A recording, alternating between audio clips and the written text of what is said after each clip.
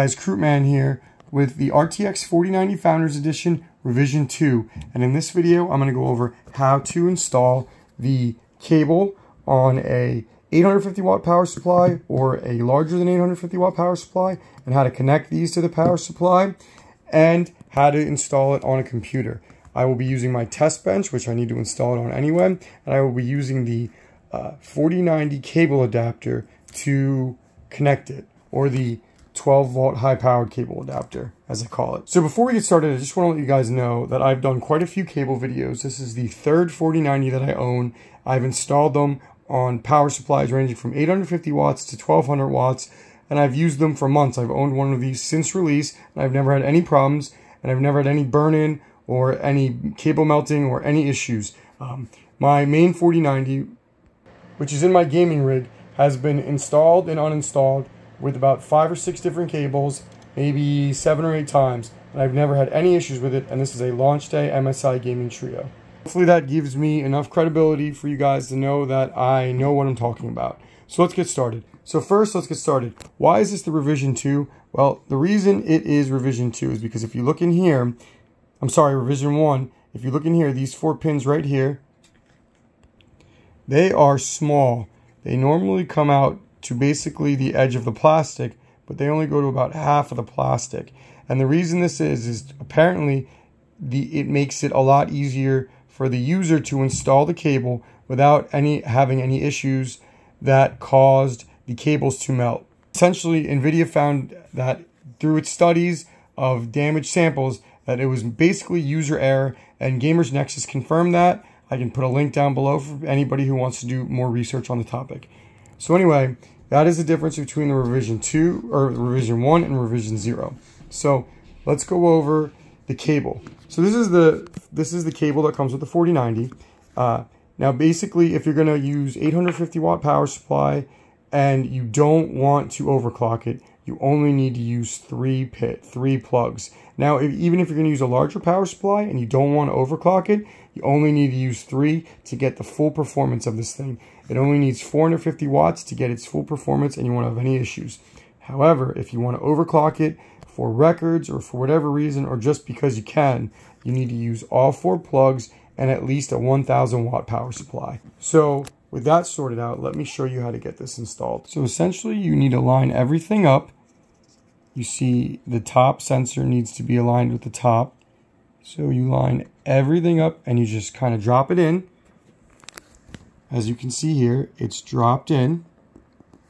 Now, what you want to do is you need to push it in. You need to hear a click sound. Now listen carefully.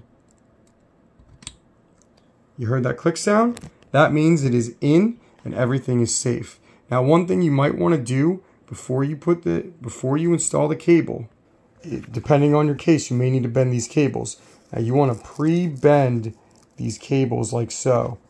That way you won't have to bend it when it's hooked in. Now I actually just unplugged the cable already, and it took no time at all to unplug it. It's actually a lot easier to install than revision 0, which was kind of interesting. I wasn't sure what to expect.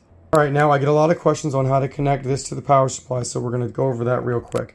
Now, you have to make sure your power supply, this is an HX 850, it's powered multiple 3080s, is at least 850 watts and has at least 3 PCIe cables. All right, and when I say 3, I don't mean these ends right here, right, where 1 becomes 2. That is not acceptable. I'm talking just a single end. You need 3 like this.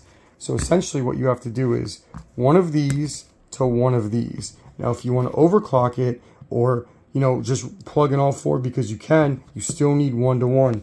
You cannot just plug this in to not have this unplugged, or to not have this look like it's unplugged. You cannot do that. If it really bothers you, just go ahead and order a 3 adapter. MSI makes them, and I know other companies do as well. So what you need to do is you need to basically go like this. You need to go 1 PCIe cable to one of the adapters connectors, 1 PCIe cable to 1 adapter connector, and you need 3. If you run 2, it won't start, and if you run you daisy chain 1, you're going to melt the cables. Don't ask for any exceptions, because there is none. This is a hard and steadfast rule. This cannot be changed, so please do not try to change it. All right, I got gotten so many questions on this. It's a power reason. Basically, what you're going to do is, without getting too technical, you're going to put too much power.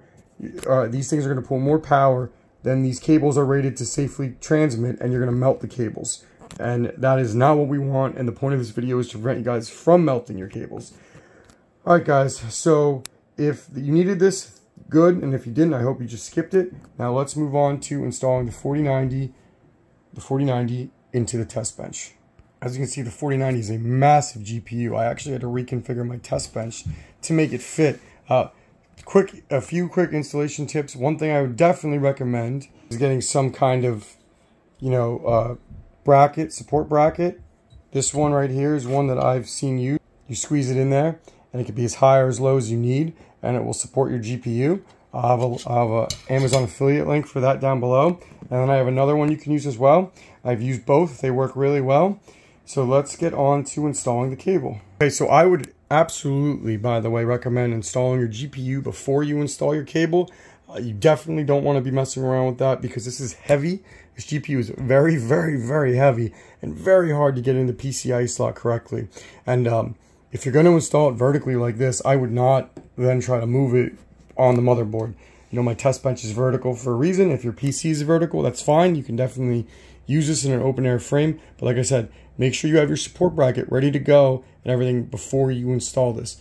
And I would certainly install it in your PC with your case lying down like this. And then once it's all secure and you can check that it's straight, then I would go ahead and, go like that. Or basically just tilt it over. All right, so back to the cable. So basically, again, we want to line up the cable, as you can see right here. Right there. Make sure, before you tighten it, if you don't like the way it looks, make sure you do some bends. Like, I'm not happy with how that just came out. So I just re-bent it. Okay. Basically, am I okay with that? I think I am for what I need. No, I think I'm going to bend it one more time, actually. Thanks for bearing with me, guys. I just want to show you the process to know that it's okay to bend these cables. All right, so I bent it again. Now I'm going to listen for that click. You ready? And now this is the old Corsair cable on the new revision 4090, and it will work just fine. I'm going to go for the click in 3, 2, click. All right, guys. So it's installed on my test bench, and everything is good. Thank you for watching. I hope I covered everything in this video. I even tried to cover things that I thought would be answered in the comments. As you can see, everything looks great. All right, guys, thank you for watching. Please like and subscribe for more 4090 content. I'll be doing a lot of content comparing both revisions.